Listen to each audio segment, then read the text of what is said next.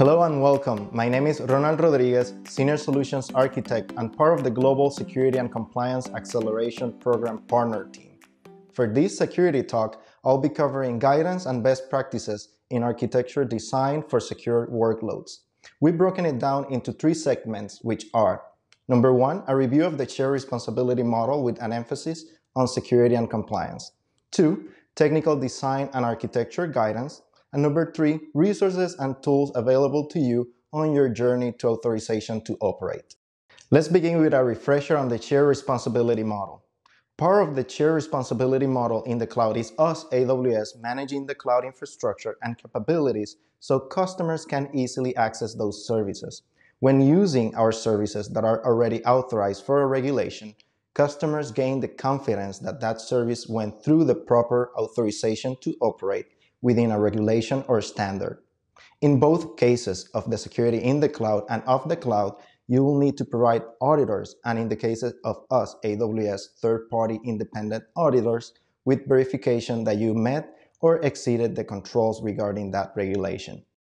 Let's talk about each service. If you look across all AWS services, each will have a different shared responsibility model. As shown in the slide, from left to right, you can see how each service has its own unique shared responsibility model.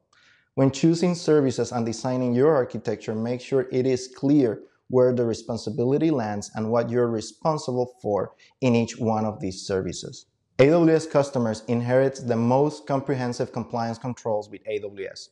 AWS supports more security standards and compliance certifications than any other offering, including PCI DSS, HIPAA, FedRAMP, GDPR, FIPS 140-2, and NIST 800-171, helping customers satisfy compliance requirements for virtually every regulatory agency around the globe. If you're looking for reports regarding any of the previous regulations, you can find more within the AWS Artifact section in your AWS Management Console. AWS Artifact is a central resource for compliance-related information. It provides on-demand access to AWS security and compliance reports and select online agreements. Reports available in AWS Artifact include our Service Organization Control reports, payment card industry reports, and certifications from accreditation bodies across geographies and compliance verticals that validate the implementation and operating effectiveness of AWS security controls. Now, applications built on top of AWS services are not implicitly compliant with security controls that AWS services are compliant with. Customers must certify and validate their applications separately by coordinating with external auditors. For example, you can use our FedRAMP moderate services in the approved regions to build your application.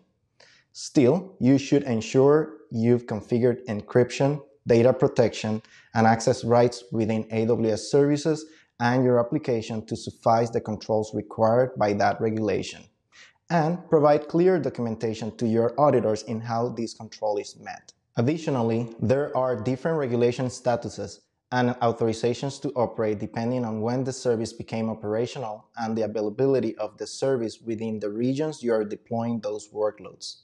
For example, not all services are available in every region. Make sure to verify for compliance the service you're using and its availability in each region. My team can help you navigate the right services and advise in configurations that meet your regulatory needs. Always discuss this with your account team or contact us for more information. Government regulators need to know information is adequately secured and stored and that confidentiality, integrity, and availability are maintained. Assessors, auditors, and agencies need diagrams and documentation that clearly demonstrate how the previously mentioned is achieved. You need to consider three things: your environment and all the resources involved, the flow of data of information that enters or exits your application or system, and all external and internal connections points to your application or system. Let's start with general architecture. You should always strive to build clear and concise diagrams, including a legend that identifies correctly labeled components. Illustrate how the information system connects with external services and systems. Additionally, you should show components or services controlled by the customer and those leveraged as an external service. These documents and diagrams should be part of an ongoing effort of your technical team to keep up-to-date records as your mission or solution evolves. Be sure to include system interconnections, APIs, external cloud services, and corporate shared services, and use the legend to differentiate between external services that are FedRAMP authorized and those that are not. For those that are not, what controls are being implemented to suffice that control. Regarding data flow diagrams, regulations require a data flow diagram that delineates how data comes into and out of the authorization boundary, including data transmitted to and from all external systems. The data flow diagram is a living document. Make sure it gets updated and reviewed regularly for accuracy. When you're building your diagrams, clearly state where the data is stored, is processed, and transmitted, and how data at rest and data in transit are protected. Also, how personnel as well as users, customers, and admins access that data.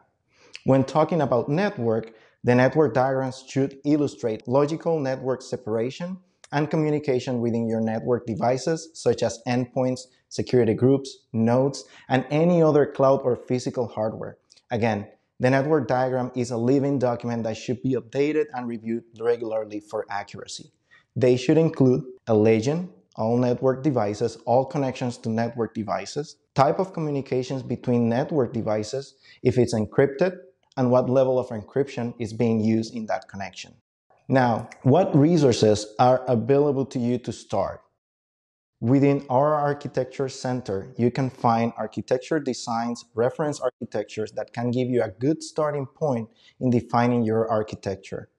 In addition, you can find prescriptive guidance in how to implement secure solutions for your workloads running on top of AWS. Resources and accelerators. Now, I'll give you a quick overview of a tool to help you accelerate your authorization to operate. Be aware, this tool is specific to DoD and IL5 workloads, but can be tailored to your needs and regulations. Reach out to your account manager or my team for more information. The Landing Zone Accelerator on AWS solution helps you quickly deploy a secure, resilient, scalable, and fully automated cloud foundation that accelerates your readiness for your cloud compliance program. A landing zone is a cloud environment that offers a recommended starting point, including default accounts, account structure, core network infrastructure, and security configuration. Using a landing zone as a foundation, you can deploy your mission-critical application workloads and solutions across a centrally governed multi-account environment. Finally, the Landing Zone Accelerator on AWS is architected to align with AWS best practices and conformance with multiple global compliance frameworks. When used in coordination with services such as AWS Control Tower, these solutions provide a comprehensive no-code solution across more than 35 AWS services.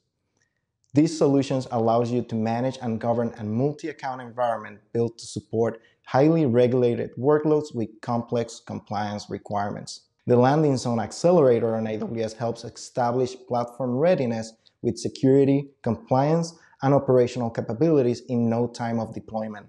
Finally, this solution is an open source project built using the AWS Cloud Development Kit. You install it directly into your environment, giving you full access to the infrastructure as a code solution.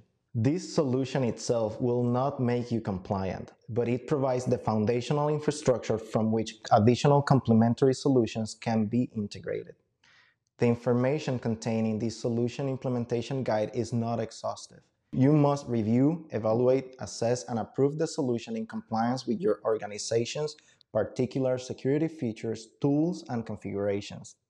It is the sole responsibility of you and your organization to determine which regulatory requirements are applicable and to ensure that you comply with them. Although this solution addresses technical and administrative needs, it does not help you comply with the non-technical administrative requirements. If you're looking for assistance in any of these discussions, our team focuses on working with AWS partners with experience and delivery of secure and compliant workloads. These AWS partners can help customers secure various workloads to meet regulation and compliance guidelines, reducing time and cost in achieving ATO. We recognize that architecting workloads to meet your security, regulatory, and compliance requirements can be challenging. My team has subject matter experts with knowledge of the assessment, certification, and authorization process, and we can help you navigate this journey. We provide informal advisory services at no cost for compliance frameworks across healthcare, privacy, national security, financial sectors, and more. However, if you're looking for additional ongoing and even hands-on support, our partner program can help you navigate, automate, and accelerate building compliant workloads on AWS and reduce the time and cost to production. Our team will help you connect with the right partner for your specific consulting, deployment, and integration needs. Please reach out to us throughout any of the displayed links to get support or assistance regarding your secure and compliant workloads. Thank you. My name is Ronald Rodriguez. See you in our next session. Until next time.